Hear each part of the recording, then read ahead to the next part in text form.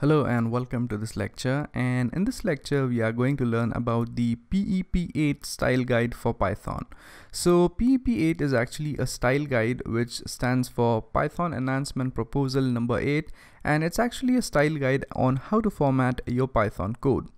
So there are actually a few rules which we need to follow in this particular style guide, so we will go through each one of those rules one by one. So without wasting any time, let's go ahead and learn about rule number 1. So the rule number 1 states that use spaces instead of tabs for indentation.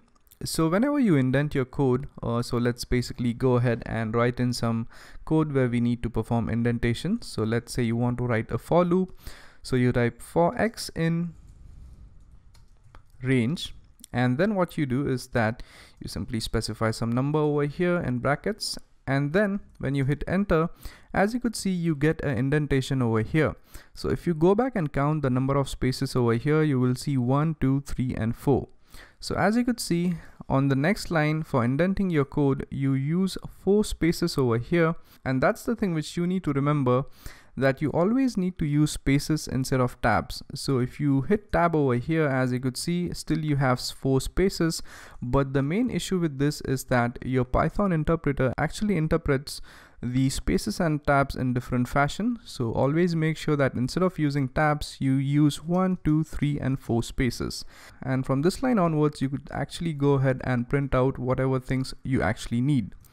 So this is one of the rules which you need to follow while indenting your code. That is, you must always use spaces, or you must always prefer spaces instead of tabs.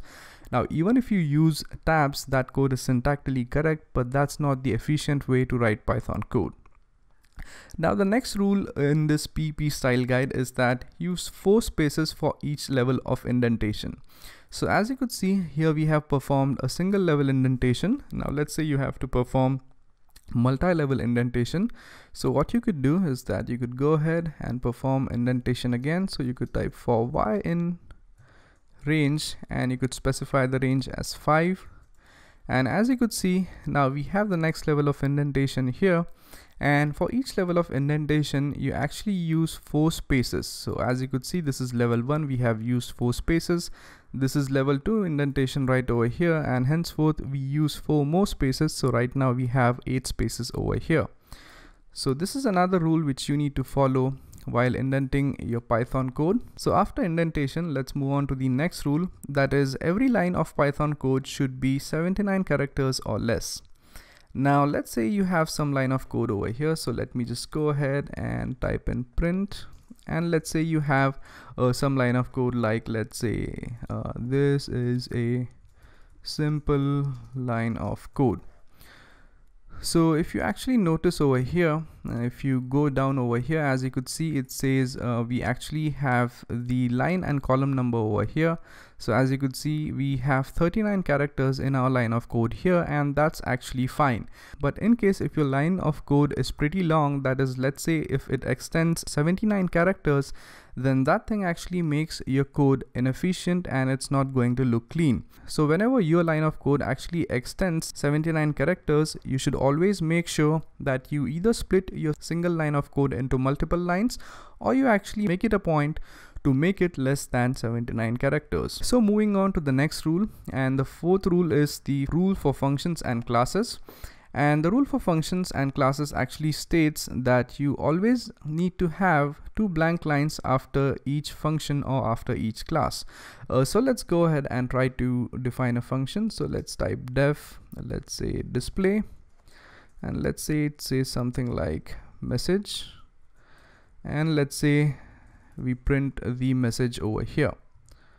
So as you could see, we have one function over here, and if you could notice, this thing actually shows you an error, and if you hover over it, it actually says PEP8 expected 2 blank lines found. So whenever you write a function, you always need to make it a point that above the function and below the function, you do need to leave 2 blank lines. So as you could see right now, we have only 1 blank line, and that's why we are getting a warning kind of thing over here, because it does not follow the PEP8 rule, which is leaving 2 blank lines before a function. So if you again hit enter, as you could see, now we have 2 blank lines and the error actually disappeared. So if you have to write the next set of function, you always need to make sure that instead of leaving a single line, you do need to leave 2 lines over here, and then type in the next function. Let's say that's going to be write, and then you could pass in whatever you want to pass over here. So you could type in message, and you could print out the message as well. So if you actually go ahead and reduce the number of lines to 1, as you could see, it's again going to pop out the same thing, that is a PP8 expected, 2 blank lines required, and it actually found 1. So make sure to follow this convention with functions and classes as well. So if you're actually writing classes over here, always make sure that those classes are separated by 2 blank lines. So let's move on to the next rule, which is that the method should be separated by 1 blank line.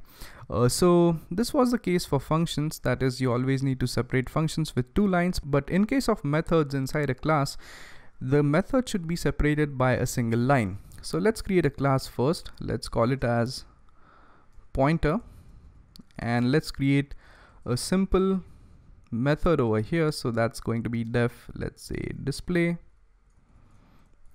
and in here let's print out something like, let's say hi, and let's also go ahead and let's define another method over here, which is def write, and let's go ahead and print something out as well. So that's going to be, let's say hello. So as you could see, this thing actually gives us an error because if you hover over it, it says PP8 expected, 1 blank line. So you should always leave 1 blank line between 2 methods. So if you hit enter, as you could see, the error disappeared. And this is the thing which you do need to keep in mind, that whenever you actually go ahead and define methods inside a particular class, you should always have a single blank line in between those 2 methods. So now let's move on to the next rule, which is to only include 1 space before and after variable assignment. So let's say you want to assign a particular variable. So let me just go ahead and delete this quickly.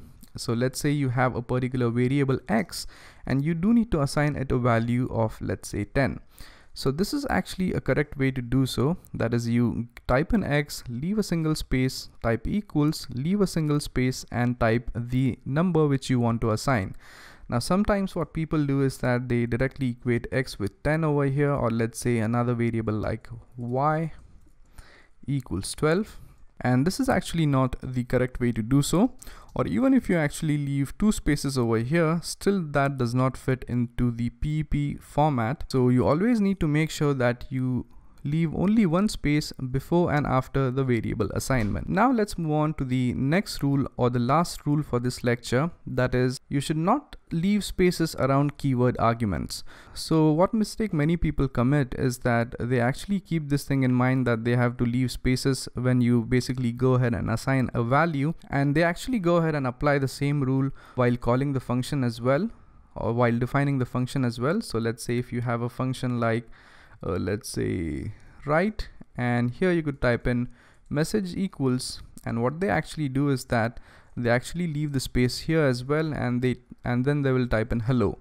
So this is actually not the correct way, or not the proper way to write clean code, because if you hover over it, as you could see, it says unexpected spaces around keyword / parameters. So in order to resolve that, you always need to remember, like when you write such kind of assignment, that whenever you actually go ahead and pass around keyword arguments to functions, you always need to make sure that you don't pass any kind of spaces over here. So that's it for this lecture, and I hope you guys were able to understand the rules discussed in this lecture.